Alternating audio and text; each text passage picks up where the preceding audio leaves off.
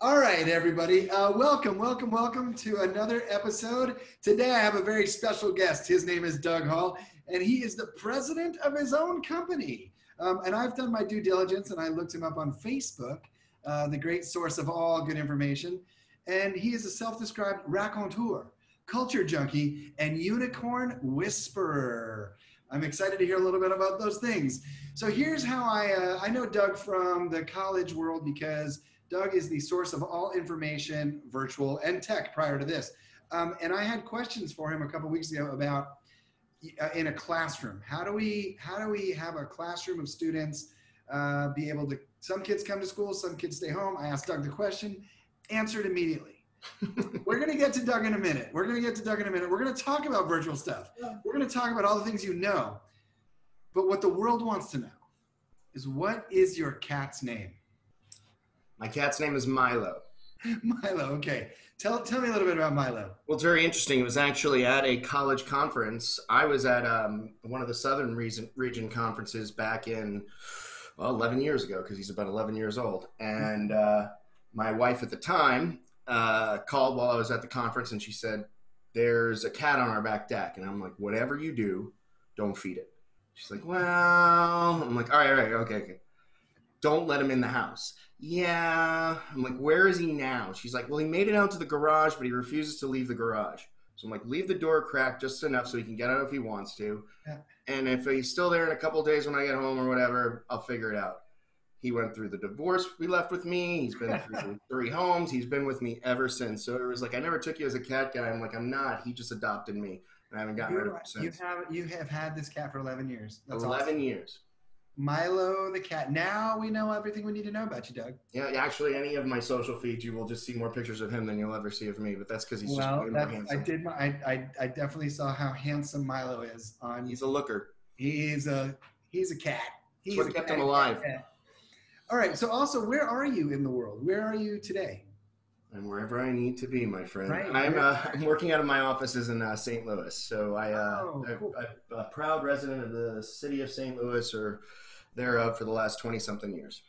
Wow. And you've always been involved in the tech side of things. It was like an early interest of yours, right? I think the interest was efficiency. So Yeah. I always liked any kind of any formula, any system, and obviously technology applies very heavily here, that made things faster, more efficient, could get to results. My brain has always been wired around hacking something. How do I get from point A to point B faster than a straight line? Yeah. And when it came, I'm not in any way a coder. I always joke I'm a digital strategist in the sense that I know how things work, but I can never build them.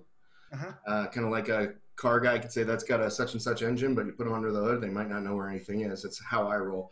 But I've always been fascinated with tools that makes things work faster. So even when I was in the entertainment space, in the agency space, how I emailed, things like that. I was one of the first people on Constant Contact. I used to use bots for MySpace marketing.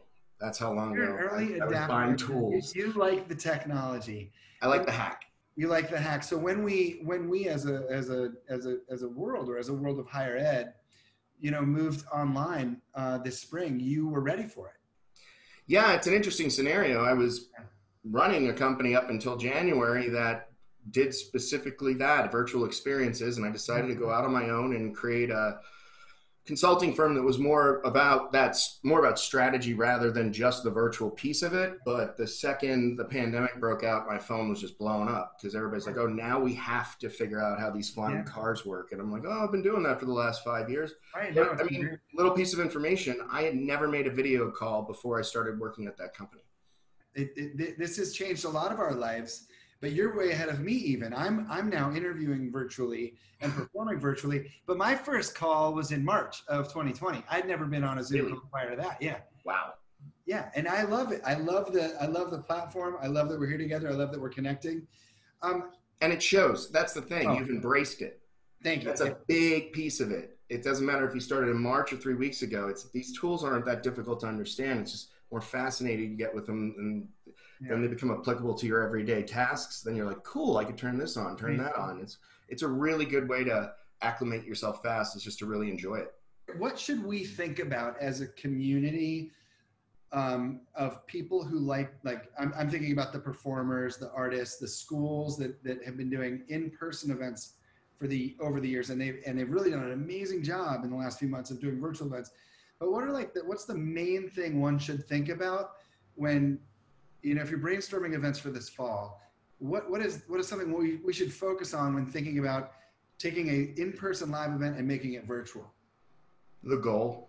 The goal. I would say that that's the number one thing if I had, and there's a lot of things to think through, but if you're going to think about something when you're considering the technology, when you're considering the stack maybe, or how you're going to invite people, or what, the goal is always the reason for doing something. And I think especially what I witnessed or experienced, and this isn't just exclusive to higher ed or to, student activities, but in spaces that have to readjust or pivot, Mm-hmm. they look at it in almost a very binary way.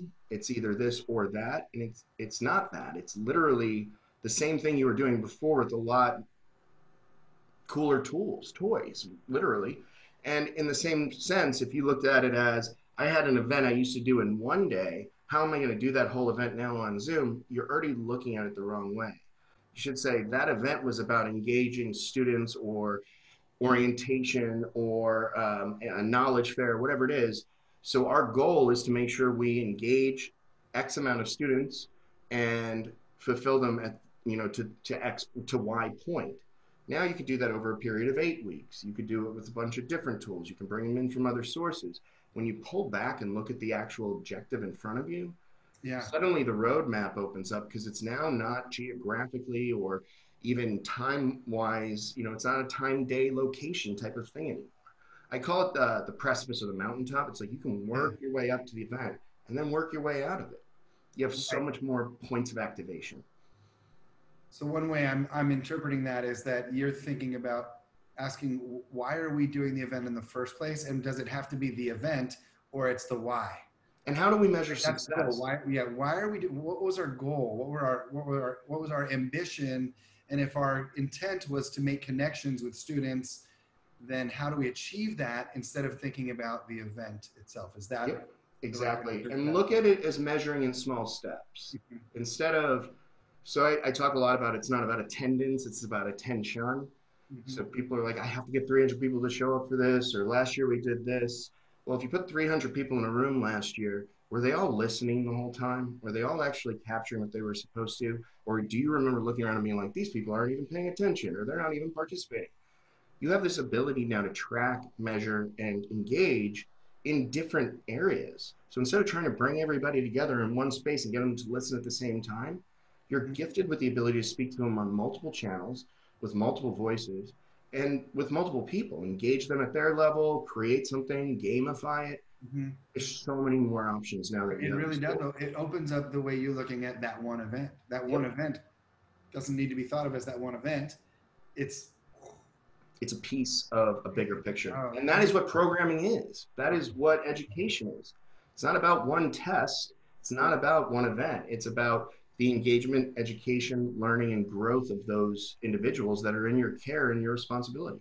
So how to use these tools to do that instead of, I got to get 6 weeks now all virtual. No, how do you use those 6 weeks to say, I'm going to impact these students or whomever as best as I can with these tools, if not better than I could before. Do you have favorite tools? It's like picking a favorite child. I do, but I always say the tool is based on the objective. Okay. So I make the joke, I'm not going to tell you if you've got a good hammer and then find out 2 weeks later you're holding a bag of screws behind your back. Right. So it's like Zoom is great because it's a reliable, stable platform for doing just this. But if somebody said to me, hey, we're going to do a national broadcast of this concert on Zoom, I'd be like, no, you're not. Yeah. So it's a conferencing tool. It's a great conferencing tool, but you should never dedicate or you shouldn't paint yourself in a corner with tech buys that limit your ability to, exponentially impact. So if you buy Zoom and you're like, this is what we're using for the semester, you've just eliminated all these other options. Now, granted, you can use Zoom to stream to YouTube or do whatever you want to do. But the cool thing about tech is you could toss it. SaaS software allows you to try things out. So you can, in the early stages, people are forgiving. So I try Blue Jeans, I try Zoom, I look at Google Meet as far as those pieces are concerned. But then, you have to start looking at what streaming looks like. And then you get into areas like you can get into cellular bonding technology and how you like the new Mevos are awesome. They've got now you can just drop a live stream camera and edit in real time and push it out to a streaming network.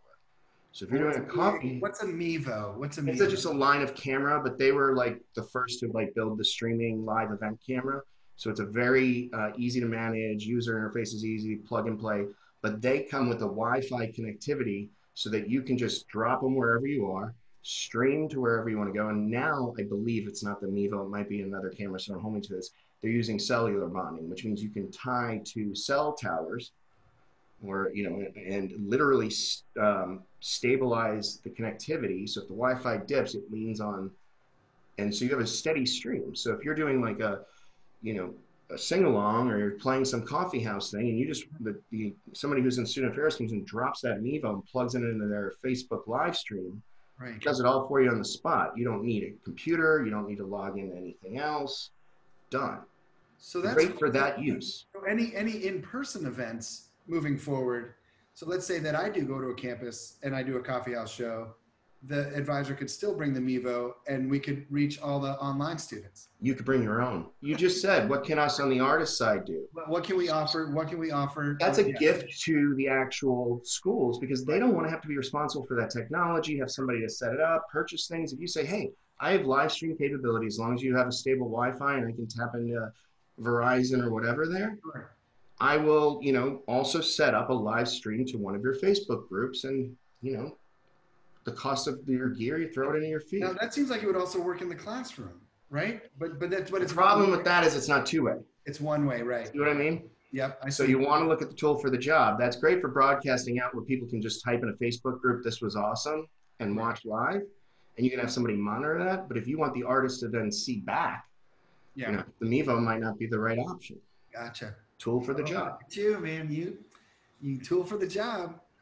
Think about the objectives or the outcomes and then look at what you're researching and saying, will this help me achieve that to the best of its ability? And then also consider all of the other things you have to do within a certain time frame and say, would it still be applicable in those areas? Or would it be hobbling me? And then you can balance out your tech and say, a Mevo you can use endlessly because you could say, I'm going to put it out for, if we're doing a hybrid event, we're just going to drop a stream. You could still do a Zoom call and drop a stream. You can have different things going on. You can do both, right? Yeah, absolutely. Nobody's saying you can't. It's not binary. But so that for a $300, $400 investment, it's not bad for a school or an artist to have this drop and play kind of technology. Right. But that shouldn't be the only tool you use for every single. It's not like it's like anytime your family bought something, it's like, no, I got to use the new thing. You know how much that cost me? It's like, don't use the wrong tool for the job just because you bought it. Just because you bought it. That's great advice. Don't use the tool for the job just because you bought it. I see a lot of people ask questions. Well, we're on this. So how do we use this? Well, you use it for what it was built for. But it's not like these things are costing tens of thousands of dollars. Right. And the technology is getting more and more folks are coming up with clever technology, user-friendly. All of it. Yeah. And the best part about all of this, the silver lining is that there's certain organizations like Facebook and Google that really weren't investing in their two-way. Yeah. And that's why Zoom was outgrowing them because they were like, nobody cares but the business suites and let Zoom sell to those people. And then this happened and they were like, oh my God, everybody wants to connect. And now Google's got a full suite. Facebook's got a full suite. They can do 300 seats where it used to be only 4. So you're going to see that the bigger giants are now doubling down on this, which means the software you're using has a certain stability to it in the sense that they're not going to go away in 6 months or pivot into something else and suddenly the tech you bought doesn't do the job you needed it to do. Yeah, that's cool. That's really cool. Hey, you mentioned something in a conversation about tech stacking. What is tech stacking? So exactly what it sounds like. It's taking, I'm going to start with this statement because it's really important. There's a difference between complicated and complex. Complicated is trying to put a bunch of things together because you have them. That's not a tech stack. So if somebody's like, oh, I did a tech stack because I had, like we were talking about earlier, since we had Zoom, I ran it over here. No, that's like the Bert and Ernie bit where the cookies are in the cowboy hat. Yeah. Complex or I'll do this in musician terms. When you get to a gig and all the chords are tied together and everything, Mhm. that's complicated. When you Yeah. get there and somebody's running new gear and so they have to tap it over to here and you're recording, so they also have to bring in a recording device, that's complex. It's one thing to the other. So a stack is a complex scenario, not complicated, where you just, whether it's over time or within the same moment, use different technologies to accomplish one single goal. So, for instance, I just was doing research on for a webinar we do, Pivot Your Programs. I was doing research on student involvement fairs because somebody wanted to know about Flipgrid for student involvement fairs, and I looked into Flipgrid, and it looked decent, but it wasn't what it was built for. Right. So I started doing some research, and I finally got to a school that was doing student involvement fair, not using Flipgrid. It was the University of New Orleans. Yeah. And what they did was for their student involvement fair, they had multiple stacks of engagement. Now, this might not be a direct stack, but it looked like it could have been where they said, there's different dates you can sign up. You can go to our Twitch program, or you can go to a Zoom meeting. We're going to then have this. So they were taking all these different technologies and combining them in a stack for activation. So it was like a real stack would lead one to the other, but in this case, watching the university use multiple technologies to activate the same to achieve the same goal, which is essentially getting students involved in in different Right. departments. Yeah. They use the website to then create little groups that you can go off and chat in. Those chat groups would lead you back to a different meeting, with the end result being this involvement day where you can go and recap everything. So that was more of a tech journey Tech where journey. you go from one thing to the next to the next. Yeah. A tech stack would be where you're using multiple at the same time. So if we're on Zoom and we're feeding to Facebook Live, and on Facebook Live, we're having people put in their answers for a contest that's then going to get fed back to us through Slack so we can see it on our Slack while we're inside the Zoom call, that's a tech stack. That's cool. Because the chats would not be ideal in Zoom, so we would use Slack, and that way we can communicate back and forth with the person sending us the Facebook feeds, and So so on you and so forth. simultaneous use of platforms to achieve the same goal. Yeah, simultaneous or within time. So if connected is the sense of how I would look at it. Multiple technologies stacked together to serve one purpose. Right. Then you can get into APIs and integrations and where those things are built out already. Okay, hold, stop. Speak. What's an API? So I'm going to always, I can't give you the acronym, but an API is basically an open language port for two technologies to speak to each other. Okay, a translator. It's a translator. It is literally that. In Okay. some cases, there are APIs already designed to speak to one another. So like Zoom has an API with SurveyMonkey or somebody, and their coders have already done it. Okay. But then you have like a tool called Zapier. I don't know if you ever heard of that. I've heard of it, but I don't know what it does. Zapier is basically your own integration tool, your own API tool. So if those technologies have an open API, which means if you want to try to do the translating yourself, we'll leave that open to you. You can go to Zapier, find those technologies, and it's kind of like an if this, then that, where you said, if somebody messages me here, send it over here, do this. If somebody opens my Zoom, and so you can create your own integrations right there on Zapier. So Zapier is more like a DIY language translator app. It's more like a conditional logic tool that already knows how to talk to the other tools. Okay. In the sense that if this thing says this, it's like a Goldberg engine. It's like Mousetrap. Hit the ball, go down here, turn this thing on. It's not more of the direct API. A coder would do that. This is kind of like I heard the mess. It's like a translator, literal like telephone translator. All right, switchboard. Tell me do you have an example of a school that just did an amazing event in the last few months? I honestly have not been on the event side or the production side, and I haven't looked at enough of them to really. I've seen what some schools are doing, and I'm super impressed. Yep. But I don't have a data set for you to be like, this one was the best. What I mostly look for, though, is not the execution of the event. And that's also a reason. It's not of interest to me. I mean, events, I always said glitch happens. I mean, when I was at GenieCast, we produced several thousand of these. And, some days we might have a dozen going on at the same time. So you start to look at things in more of a macro way of how do we learn, how do we improve, how do we make the next user experience better? And it's the same way that I look at schools. Like what I'm more impressed with is how little a lot of schools that I came in contact with in April now are telling me about technologies and tools and asking me to look into things that I didn't even know about. And I actually feel good. Like I kind of predicted. I'm like, the goal here is to get you guys to know more than I do. Said this on like one of the first webinars we did when this all started blowing up. Right. So I'm like, I just look at things logically. I'm not out playing with a lot of this stuff. Yeah. Yeah. And hope for, with your attitude, you've got good hope for the future of virtual.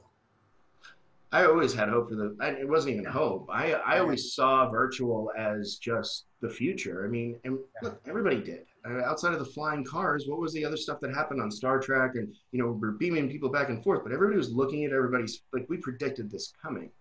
But I used to say this in the early days when I started, because I started in the business 2014, if that Yeah. sounds right. So it was very rare that people were even using it for, like, Skype was more about free phone calls than it was even video communications Right. back then. People got Right. Skype accounts because they could get around international.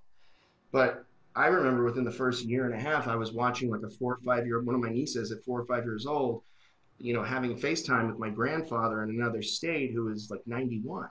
So that's how quickly the adoption rate was happening. And it was happening before the pandemic happened.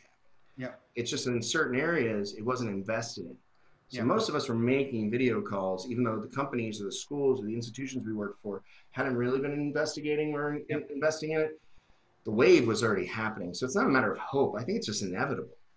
And we encourage everyone to embrace it. Right. Yep. You have one choice to evolve or not. I mean, Yeah. the only constant is change. You don't True. have to embrace it, but Yeah. then you're just not going to be participating with, like, it's the same thing. You don't have to get on social media, Right. but the person next to you might be a little bit more connected and informed. However, they also might be a little bit more anxiety ridden because they're on social media. So each person has a choice. But Yeah. the way this is moving, Yeah. it's just going to be the way people communicate. I mean, we have gotten to a point in a very short period of time where we communicate in hieroglyphics. I mean, I send gifs and emojis more than I send words to certain people. And we're communicating at a level that's probably deeper than trying to understand what did that sentence mean? Mm-hmm. You know what the video image means. Interesting. So Yeah. we're Yeah. evolving in a way that people aren't even picking up on. And we're connecting better. It's just about being genuine, being authentic, and understanding that it's just an extension of who you are. And if you treat it that way, you can, I mean, embracing it's not even an option. It's going to be a toy you're going to want to play with. Right. Oh, that's great. That's a great perspective. It's great advice. Is there anything that you want to cover before I ask you some final questions? You know, I find that I'm always saying the same thing, which is just go out and break stuff. So if there's anybody that's like, this all sounds great, but I'm afraid, I still have not heard to date of somebody dying due to a virtual event, or, there's no stage collapses, there's no riots, it's not Altamont in the 70s or whatever. Like, nobody's getting stabbed by a biker gang. It's virtual. Yeah, there's going to be some Zoom bombing and you figure it out and you get around it. But this is a very forgivable marketplace right now. The bar is very low. If you watch the news, people are gaffing all the time and not Yeah. connecting. And nobody's like, oh my God, CNN's closing tomorrow. So don't look at your event or your engagement or whatever you're going to do and say, if this doesn't work, I'm done. It's the furthest thing from the truth. Just manage Right. expectations and say, hey, we're trying new things Yeah. and try new things. That's the biggest thing. Don't be afraid to break stuff. Don't be afraid to break stuff. I love that. Doug Hall. Ready for rapid fire questions? Go. Okay. Where would you go if you could go anywhere in the world? Oh my God, you're doing this to me. To bed. Tibet. Okay. If you could send yourself a care package of snacks, what's in the box? What's in the box? It's not Gwyneth Paltrow, but it would be something keto so that I didn't actually gift myself with breaking diets, which I would be doing anyway. Okay. It And would be sensible thinking, whatever I put in there. sensible snacks is what you Mm-hmm. get. Ready for this? Go back to middle school. What was your favorite band in middle school? Same band that I've carried through life, Van Halen. Van Halen. That's great. Even, it's like, watching your parents split and then screw up the family reunion and stuff. You still love them deep in your core. But I mean, I have a love for all different types of music, but Van Halen was always the one that just carried me through life experiences. And I hate to admit it, especially coming from Long Island, I am a bigger Sammy fan than I am a Dave fan. Yeah, no, that's okay. That's okay. Is there a song? Do you remember your first experience with Van Halen? Like, First song for me was Jump, only because I was young enough that it just caught my attention and made yep, Van Halen want to be my favorite band. I mean, it came out when I was 9. But I right. would say that most of the songs on 5150, because I was going through, that into, it was that wonder years time in my life. It was like Yeah. seventh, eighth grade into high school. So, 5150 was definitely like when the hormones kicked in, like When It's Love and, Summer Nights. It was like there was a lot more rebellion. Right. So I think I have more of a nostalgic connection to that Right. album, even though there was 4 or 5 before that Good. certainly had an impact on me. Wait, say again. Which was your nostalgic? 5150. 5150, and that had Sammy Hagar. Yep, it was his first one. And it's probably why it's so deep, to my heart, is Right. because I was Right. going through that, Yeah. becoming Yeah. a Yeah. man, not quite a girl, not yet. Well, let's Either say. way, I'm going to go play the vinyl right now, which I found in when I was on a trip to Denver, which is so hard to find. Oh, that's awesome. So, what's the first line of Jump? Uh, I get up.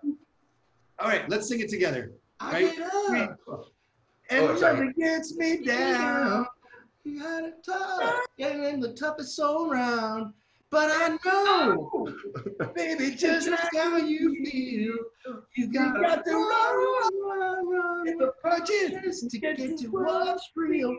You're the musician, so I'm gonna.